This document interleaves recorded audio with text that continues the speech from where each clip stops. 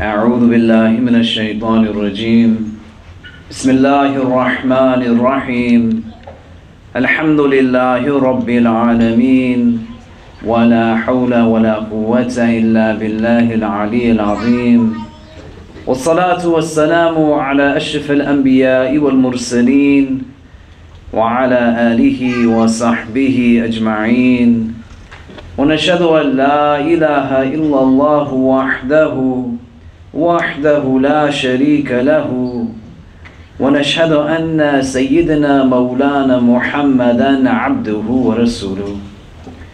In the name of Allah, the gracious, the merciful, all praise is due to Allah, the Lord of the universe, the Master of the Day of Judgment. I bear witness and testimony to the oneness of Allah, to His magnificence, His omnipotence, His might, His glory, to His being the creator and sustainer of all things, the giver of life, the guider of hearts, the master of the Day of Judgment. And I bear witness to the fact that Muhammad ibn Abdullah sallallahu alayhi wasallam is a servant and final messenger. May the peace and blessings of Allah be upon him and upon all those who choose to tread in his path until the last day. In Surah Al-Buruj, Allah Azza wa Jal takes oath by many things, but within those oaths that He takes two in relation to the day that we are upon right now, this day of Jumu'ah, and a day that is forthcoming within those blessed 10 days of Dhul Hijjah that we discussed last week, the day of Arafat. That He says, وَشَاهِدٍ وَمَشْهُودٍ, that He takes oath by the witness and that which is witnessed. The shahid, the mufassirin in large part say, is this day of Jumu'ah. That in and of itself it is a witness, it is something that will testify whether we attended to it in the way that it was intended to be attended or not. And that which is witnessed, the day of Arafat, is a day that is arguably, definitively, the most auspicious day in our Islamic calendar. May Allah make us from amongst those who reach it and benefit from it. And last week we discussed the 10 days of Dhul Hijjah. After the Jumu'ah was complete, literally until just the last hours of even this morning, more so than at any other time, did I have people reach out saying that we didn't know that the 10 days of Dhul Hijjah were this important. We don't know about these fasts that you're talking about. We didn't know that the Udhiyah was so important to perform. We didn't know that the day of Arafat had such significance. When we were growing up, we were told that this Eid is an Eid that's in comparison to the other Eid after Ramadan, and we consider this to be the smaller Eid. There's not a mechanism of comparison in that way. These are all Mubarak days. And the idea is to not think about them from the standpoint just of observation from those that surround you, but individually, what is it that you want to take from it? That when Allah takes oath by anything, وَلَيَالٍ عَشْرٍ, when He is elevating something in His creation by making it an object of an oath, وَشَاهِدٍ وَمَشْهُودٍ, it's telling you that these are important things. You want to reflect upon them, take insight from them. And just like this day of Jumu'ah, that all of you have left behind everything that you left behind to come, whether you are conscious of it or not, it is a witness. May Allah make it a witness for us and not against us. The day of Arafat is going to be something that its importance is given to us in the Quran and in the Hadith definitively. The 9th day of Dhul Hijjah. And if you're going to take anything from the days of Dhul Hijjah that are upon you, and why we talked about it a week ago and throughout the course of the week in various halaqat and durus, and are going to continue to talk about it, is because you don't want to get caught off guard. That in the midst of something is when you start to think about it, or only when others are doing something around you, you are wondering, why am I not doing that thing too?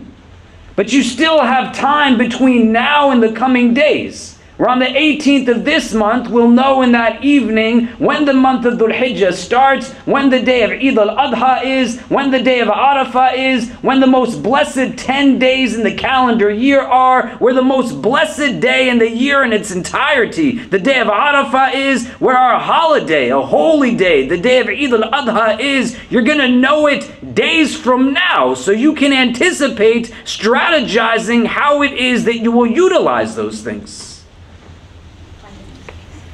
And whether or not we have consciousness of it, Allah is telling you what these things are. وَشَاهِدٍ وَمَشْهُودٍ. The day of Jumu'ah is a witness, and the day of Arafah is what is witnessed. You just have to decide if you are going to take it in the way that it's intended to be taken. We have everyone move up. You just come in close. For the brothers too, don't want anybody to have to stand up again, but just if we can move towards the windows, because people are going to clutter towards the door here if they see everyone seated here. So if anyone's open to just moving this way where there's a lot more room, we'd appreciate it, inshallah. And of the questions that came up are, what are the things we have to do? Versus what are the things that are recommendations? You got to be able to distinguish at this juncture in your spiritual journey in this world that the idea of obligations are not meant to be burdensome, and the way that we juxtapose obligations and recommendations are not also meant to be whether it's something I have to do or I don't have to do, but the impetus behind doing it. And while there's a deep wisdom that in these 10 days of Dhul Hijjah, there's a lot of opportunity to take advantage of that are recommendations, not obligations. You're not obligated to fast on the 9th of Dhul Hijjah, the day of Arafah, but you should.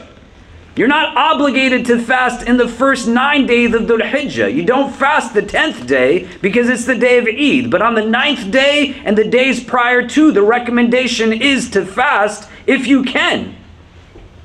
But you're not obligated to the way you're obligated in Ramadan. In the Hanafi school, it's a wajib to do the udhiyah, but in the other schools, it's not. It's a recommendation. The number of people that will say, how many do I have to do? And is it something that I'm obligated to do? And I'll say, you want to think about it differently, shift the paradigm. The Hadith Qudsi, it teaches us that the purpose of the recommended acts, the nafila acts, the extra acts, is about love and the cultivation of love and the increase in love. Like if you've ever been for Umrah, you've ever gone to the cities of Mecca and Medina, may Allah enable us to visit His house in Makkatul Mukarramah and give us the invitation to visit the illuminated city, Madinatul Munawwara, and end any injustice and oppression that comes out of the country that these blessed cities are housed in. There's not been a person that I've ever met who's gone to the city of Medina that has not said that this is the most tranquil, beautiful place I've ever been in. I've never met somebody, regardless of level of observance, if we have metrics to determine religiosity, who has said anything other than, I have never felt peace in a space like this before. Millions of people are going to go for Hajj in the coming days. May Allah accept it from all of them. The obligation is to go to Mecca. The obligation is not to go to Medina. When the people make ziyarah to the Prophet ﷺ's grave, they extend the salam to the Nabi ﷺ. They visit Madinatul Munawwara. It's not out of burdensome obligation. And there's a link here in terms of just the love that's cultivated. Salman al-Farsi radiallahu an, a companion of the Prophet sallallahu alaihi wasallam, Salman the Persian. He comes to the Messenger sallallahu alaihi wasallam on one occasion and presents to him some wealth, some provision. And the Prophet sallallahu alaihi wasallam, he says, what is this? And Salman al-Farsi, he says to the Prophet ﷺ that this is a charity, Ya Rasulullah. And the Prophet ﷺ, he says that, take it, charity is forbidden upon me and my family, that the Messenger of God cannot take zakat. He does not take charity. So Salman al-Farsi radiallahu anh, he takes away what he brought. The next day he comes again and presents something. And the Prophet sallallahu alaihi wasallam, he asks, what is this? And Salman al-Farsi radiallahu anh, he says, Hadiya ya Rasulullah, it's a gift, O Messenger of God. A gift for you and your people. The Prophet takes it. Why is this important to understand? Think about how much you struggle sometimes with certain obligations. Waking up for Fajr, may Allah make it easy. The giving of zakat, do I really have to give it this much to this many people? The to-dos at times, rightfully or wrongfully, they are completed not because we worship a feeling, but because we worship a creator. And he said, do these things. And sometimes they're hard and sometimes we struggle with them. But intrinsic to our religion is the building of a love of the Messenger sallallahu alaihi wasallam. A completion of our faith is rooted in this notion that we love him more than we love our parents, our children, and all of mankind. And so if Allah made it obligatory to be giving charity to the Prophet, you'd be in a place where you wouldn't necessarily want to do it as much as you do want to do, like visiting Medina, for example, because you're just doing it out of love. When you have to do it, it sometimes changes for some of us. But when you have the option of doing it, you now choose to do it simply because you want to do it. That's where the love inculcates itself. When Allah makes it forbidden for charity to be given to the Messenger and his family, then you're only giving to him because you love him. Not because you're supposed to, but because you want to. You only pray the sunnahs not because you have to, but because you want to. You engage in the acts not because they're obligations, but because there's an intentionality rooted in real love, real mahabbah. And just like Ramadan creates the opportunity for you to demonstrate how you fulfill the fara'id, the things you owe to Allah. Just like you have been given in the course of your life, prayers that you have to pray 5 times a day. Just like you have an obligation upon you to give in charity and to perform the Hajj as soon as you have the means to. Not when it's convenient, when you have the means to. Allah also gave to us that much more that is just extra. So it becomes a mechanism to cultivate now something that's beyond just do's and don'ts, but to increase in love. And in the 10 days of Dhul Hijjah, you now have the opportunity to demonstrate love, but also increase in love by engaging in the acts that are meant to cultivate love. Why do you want to give the udhiyah? Not because you are trying to fulfill just ritual practice. You want to give the udhiyah because you want to have people who don't have food to eat because you love them. And if you don't love them, the act of giving will inculcate within you love for those that you should love. The idea that it's recommended now gives you an opportunity to be able to assess, what do I really value? What are the priorities in my life? And when I grow up in a socialization that culture is what dictates and defines practice, the elders in my life are the ones who told me, do X, Y, and Z, but then there's not movement beyond it. It doesn't mean that the things are not there simply because I don't know that they're not there, but I have to think about why I don't know that they're not there, and now when I know that they're not there, why am I still not doing them? Why would you not want to feed somebody who's hungry? And when you do it out of love, fulfilling one share of a udhiyah, a qurbani, is just the starting point. When there's love, you're going to want to make sure that everybody has food.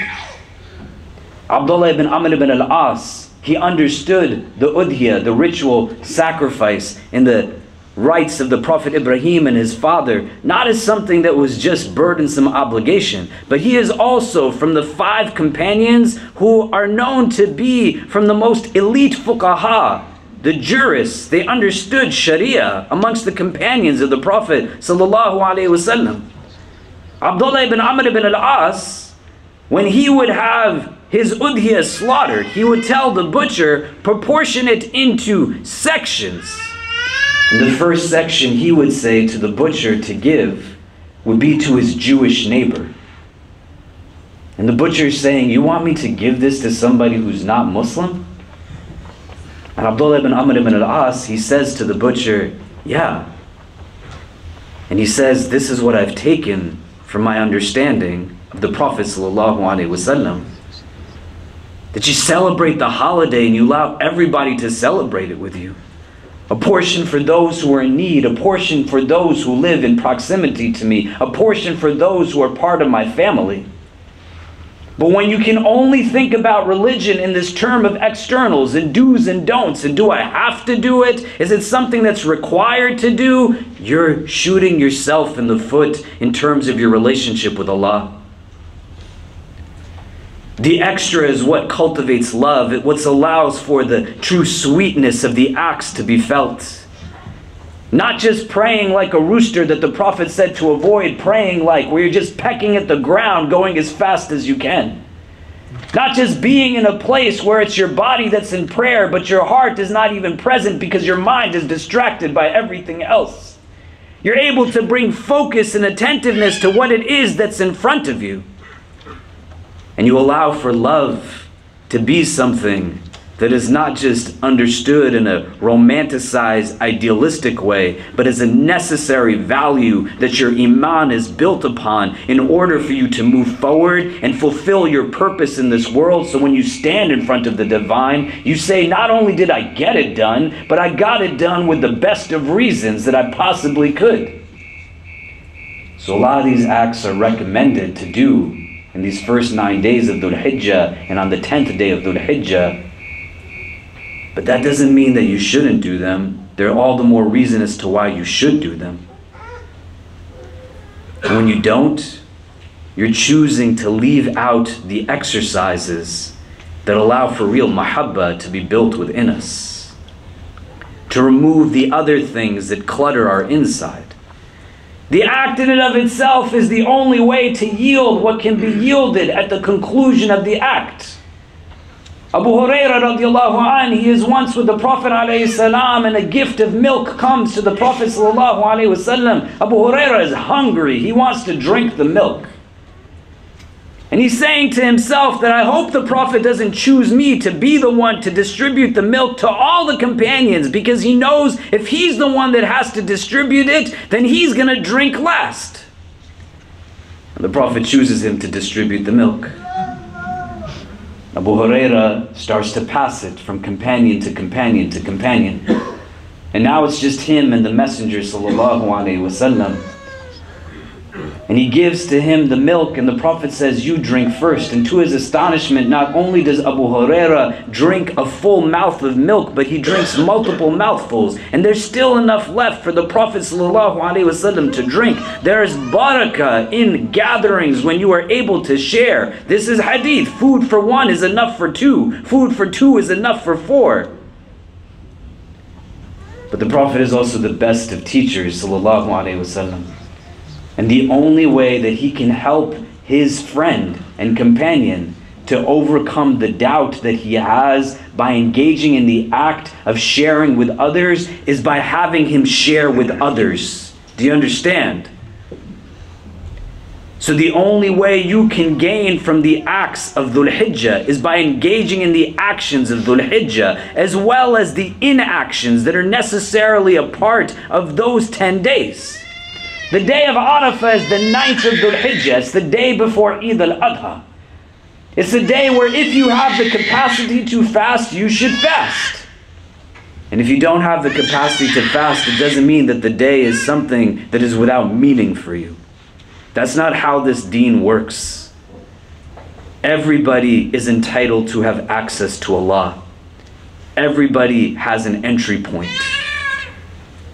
If you can fast the day, you fast the day. And you understand that the barakah of it starts the same way we understand Ramadan. The first tarawih, for those who follow the Sunni tradition of tarawih, starts the night before the first day of fasting. Because the day in our tradition starts where the night precedes the day. So from the night of the 9th, which precedes the day of the 9th, you don't want to waste time. You can fast the day, but from the night before, you start engaging in everything else that the Prophet ﷺ tells us to engage in. The Prophet arrives in Arafah on his Hajj, that farewell Hajj that many of us know different parts and pieces of because of the last khutbah that he gives on the 9th day of Dhul Hijjah. He still talks on the 10th day and 11th day, but the 9th is a day where the sermon that many of us might be familiar with is something that we've read in various books of seerah or heard people talk about. But that day of Arafah, they say that he reaches the boundary of Arafah. And he stands there at the boundary of Arafah. And then when the time of Dhuhr comes, the sun is at its hottest. And if you've been to Arafah, may Allah bless us to be from amongst those who stand on the plain of Arafah on the day of Arafah and accept all of our du'as from the day of Arafah. The Prophet waits at the boundary of Arafah. And when Dhuhr comes in, he goes into Arafah and he just stands.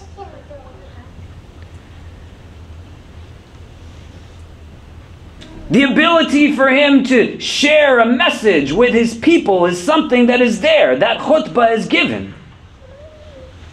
He reiterates to them messages that are important about understanding principles of race and gender and class. It's all there 14 centuries ago. You should read it. As farewell advices, he's telling his people, treat your women kindly. Don't hurt others so that they won't hurt you. Don't be in a place where you're racist. A black has no superiority over a white, nor a white has superiority over a black, nor an Arab over someone who's not Arab, and vice versa. Same stuff that we wrestle with today. You're not special because of the color of your skin alone, more so than anybody else, nor the people that you were born to or the country that you're a part of. Allah in His infinite wisdom is the one that determined what lands we would trace our heritages to. And you should fear God if you can somehow validate and justify racist practices in the name of any culture.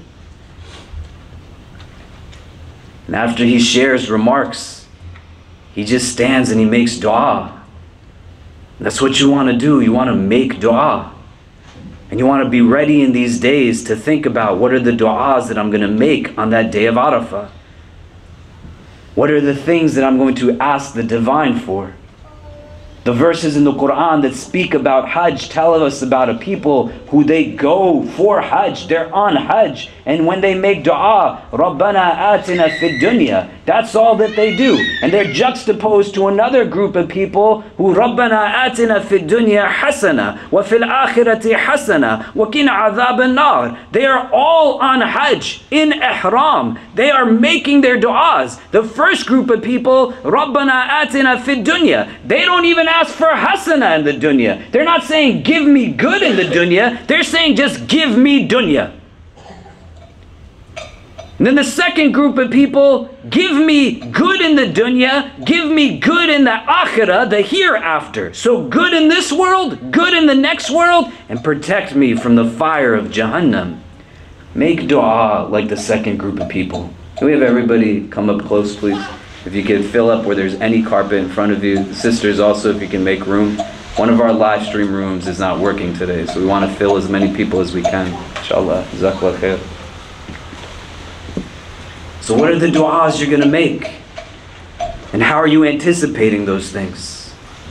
This is the day of Arafah, the most important day on our calendar. It doesn't matter if your parents don't observe it. It doesn't matter if your friends don't observe it. It doesn't matter if people have said to you, oh, it's only something that's recommended. What does it even mean?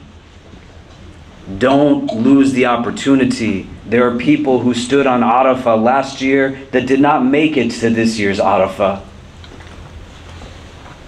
You can read the dua request that we send out every Friday. Just this Jumu'ah alone, we sent out a request of 4 people in our community who passed away between last week and this week. May Allah grant them peace and entrance into Jannah without any judgment. What are you waiting for? What are you hoping to take from this dunya? That the creator of it is not the one who is going to give it to you before anyone else? They say that on the day of Arafah is where the covenant is made. Alastu bi rabbikum, am I not your Lord? All of the souls that are created stand in front of the divine, and he takes this oath with us. Alastu bi rabbikum, am I not your Lord? And the verse says, qalu bala shahidna, that they said, each one of us, that yes, we bear witness to this. This is why it's called Arafah, because you're getting acquainted with Allah. There's ma'arifah within that, an intimate knowing of your creator, the divine. Who is God to you? And what do you actually worship? Is it Allah or part of the creation of Allah? Your physical body, is that what you worship? The wealth that you have, is that what you worship? The validation of people, is that what you worship? The day of Arafah, everything is left behind. It's a day that you want to be acutely aware of your behavior. I've been blessed to go with some of you for both Umrah and Hajj. May Allah accept it from us. And whenever we take people for Umrah or Hajj, or if you've gone yourself for either of these pilgrimages, and you are with people, you know how much they walk on eggshells when they are in Ihram. I'm not sure if I touched this bar of soap. I don't know if the towel covered my head. I don't know if I just killed a mosquito. I don't know if I did this or I did that. That kind of awareness is what you want to have whether you're in Mecca or not.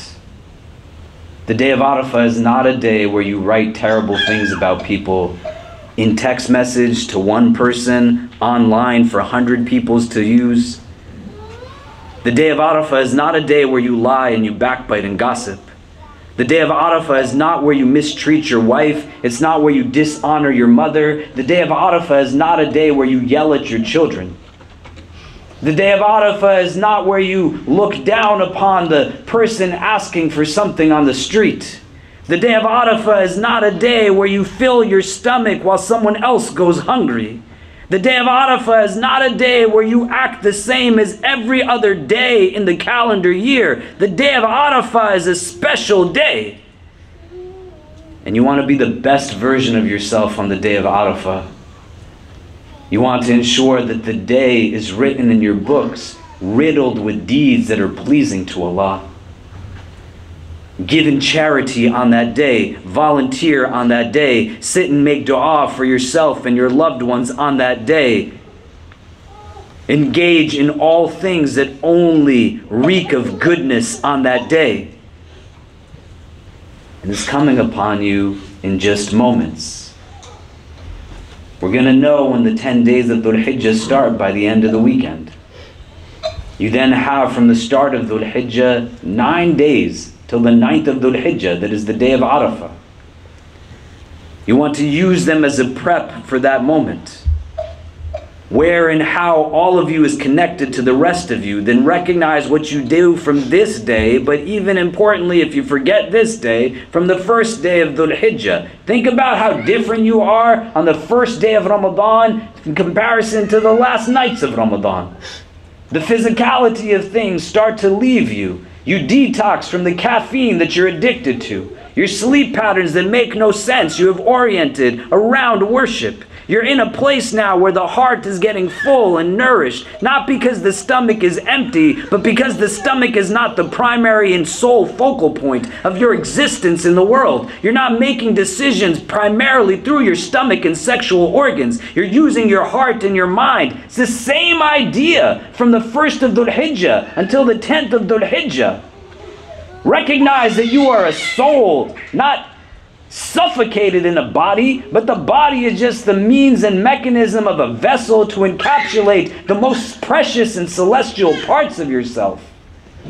Are you going to use those days? And use them in preparation for that 9th day, that day of Arafah. The people came to the Prophet ﷺ on the day of Arafah. 150,000 to hear his message. And he says to them, Ayu baladin hada, that what city is this? Pointing in the city of Makkah al-Mukarramah. And they know the answer, but they don't respond out of deference to the Prophet. And some of our teachers, they say, even they know it's Mecca, that if the Prophet said it was something else, they would just now call it whatever he called it. He says, is this not the city of Mecca? He says, Ayu shahrin hadha, that what month is this? And they know that it's the month of Dhul Hijjah, the month of Hajj, but again they're silent out of deference. Is it not the month of Dhul Hijjah? Ayu yawmin hadha, that what day is this? And they know it's the day of Arafat, the 9th of Dhul Hijjah.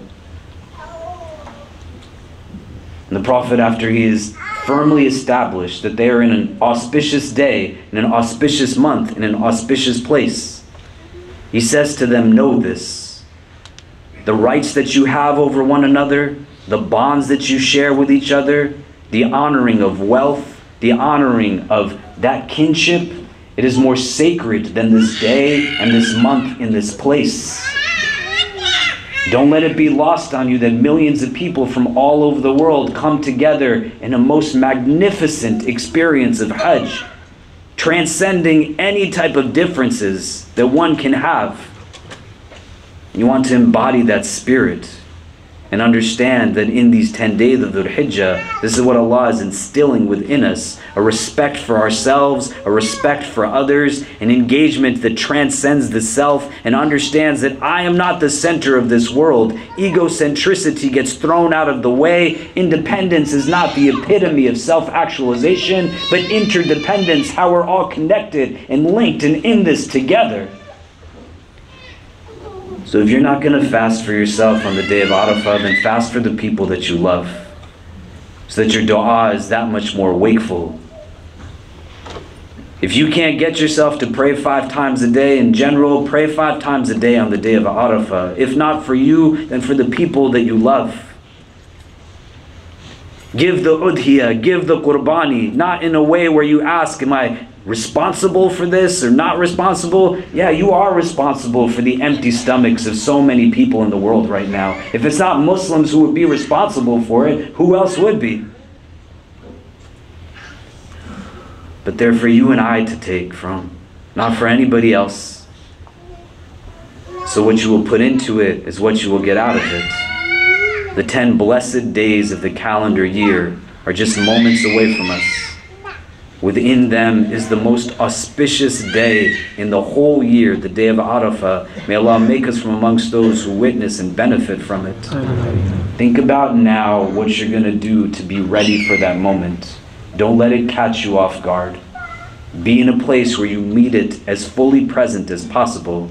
Inshallah ta'ala, Allah Azza wa Jal will accept from you and from all of us. أقول قولي هذا وأستغفر الله لي ولكم ولسائر المسلمين فاستغفروا إنه هو الغفور الرحيم.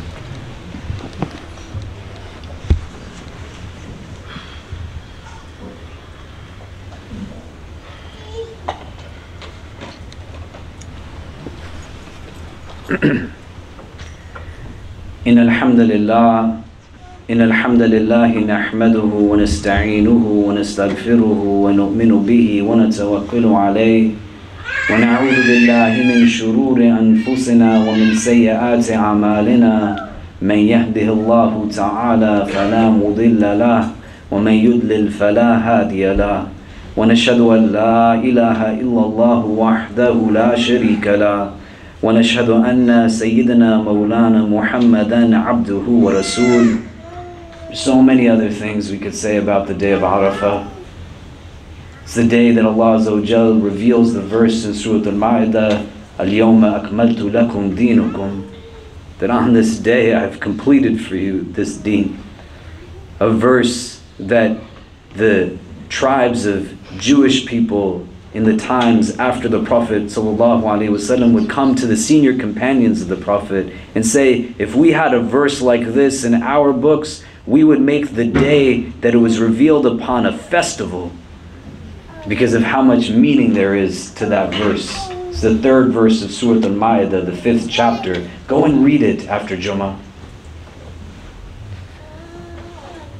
We could delve deep into the farewell sermon of the Prophet ﷺ that he gives on the day of Arafah, a day where hearts are open and everybody is listening to what he would have to say. 150,000 individuals. We could talk about the rights of the Prophet Abraham and his family, Hajar, Ismail. May Allah's peace and blessings be upon all of them. So much meaning, so much insight, so much that can inform how we are. There's nothing that would stop you from delving deeper into it. You just gotta want it. To move beyond understanding these things simply as rituals that are done for the sake of doing them, but doing them with a recognition that they are not meant to be an ends but a means to something. Fulfill what it's meant to be a means to. And start in the coming week, when these 10 days of Dhul Hijjah are upon you, to take from it all that you are able to, because it's for you to take from more than anyone else. إن الله وملائكته يصلون على النبي يا أيها الذين آمنوا صلوا عليه وسلموا تسليما اللهم صل وسلم وبارك على سيدنا محمد في الأولين وفي الآخرين اللهم صل وسلم وبارك على سيدنا محمد وعلى آله وصحبه وبارك وسلم يا أرحم الراحمين اللهم إنك عفو كريم تحب العفو فاعف عنا يا مقلب القلوب ثبت قلوبنا على دينك اللهم اجعلنا من المخلصين اللهم اجعلنا من المخلصين اللهم اجعلنا من المخلصين. We begin this supplication in your name, Ya Allah, and beseech you to send your choicest salutations upon your most beloved sallallahu ta'ala alayhi wa sallam. We ask that you shower your infinite mercy upon this gathering, granting each and every one who is present here and our loved ones only the best in this world and the best in the next. We ask, Ya Allah, that if all of us are meant to be together only at this time, at this place, whether we are young or old, male or female, regardless of our race, our ethnicity, our social class, our country of origin, our cultural heritage, whether we are Muslim or come from a different walk of life, Ya Rabbi, if our individual hearts are meant to be in the presence of all other hearts that are gathered here, only at this time, at this place, then gather us all together again in the best of places in the world beyond this one. Increase us, Ya Allah, in all that is good. Make us from amongst those who take everything from the coming days of Dhul Hijjah that you have given to us as a blessing, as a gift for our benefit. For those of us who are able to fast in the days upon us, Ya Allah, give us the strength and sincerity to fast on those days. Help us to fast for the sake of our loved ones, to fast for your sake and your sake alone, with a recognition that our brothers and sisters who would want to fast and don't have the ability to fast would do anything to be in our place, Ya Allah, for love for them. Make us from amongst those who fast on those days. Make us from amongst those who fill those blessed days with acts of goodness, acts that bring benefit to ourselves and to your creation, not just in this world, but acts that will bring to us benefit in the world beyond this one. Keep us from having any ill actions towards anyone of your creation on those days, Ya Allah. Make us those who are kind to ourselves and to each other.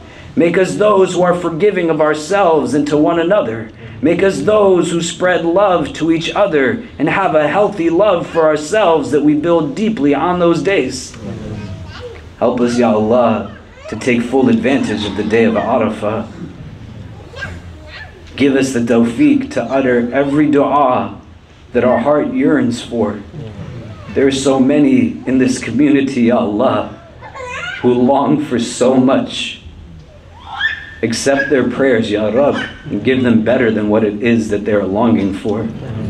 Those who are desiring companionship, Ya Allah, those who desire children, those who are in a place where their heart is filled with pain, those who have so many wounds inside and out, those who have not seen the faces of their loved ones for not even weeks and months but years because of broken immigration systems, those who cannot provide basic medications to their family members because of broken healthcare systems. So many, Ya Rab, Ya Kareem. The day of Arafah is a day that you have told us the dua is accepted. Grant us the tawfiq to be from amongst those whose du'as are accepted. And instill within us anything that we need to remove distractions from our way, So we take full advantage and turn to you in dua on that day. And let for each one of us and our loved ones, those who see this place as their community, who are with us here, who have gone elsewhere, let that day of Eid be a blessed day for all of us, Ya Allah. Let it be a day of joy, a day of happiness, a day where nobody is alone. And help each one of us to reach out to all those that we love. And let not any one of us feel unloved on that day, Ya Allah. Make us those who celebrate it the way that you would intend for us to celebrate it. And enable us, Ya Rabbi, to be from amongst those who fulfill the rights of these days of Dhul Hijjah in the ways that you have intended us to do so. Grant ease to all those who will be going for Hajj in the coming days, Ya Allah. Grant them safety on their journey. Accept their Hajj from them. Return them back to their loved ones, their homes in a state better than which they had left. And make it a means, Ya Allah, for the healing that this world is so sorely in need of. Fill the world with barakah on these days, Ya Allah, and make us from amongst those who take full advantage of it. And let not any one of us meet these 10 days of Dhul Hijjah without yearning to take from it all that we can. Protect us always from hearts that are not humble, tongues that are not wise, and eyes that have forgotten how to cry. Forgive us for our shortcomings and guide and bless us all. ربنا تقبل منا إنك أنت السميع العليم وتب علينا يا مولانا إنك أنت التواب الرحيم وصلى الله تعالى على خير خلقه محمد وآله وصحبه أجمعين برحمتك يا أرحم الراحمين وأقيم الصلاة.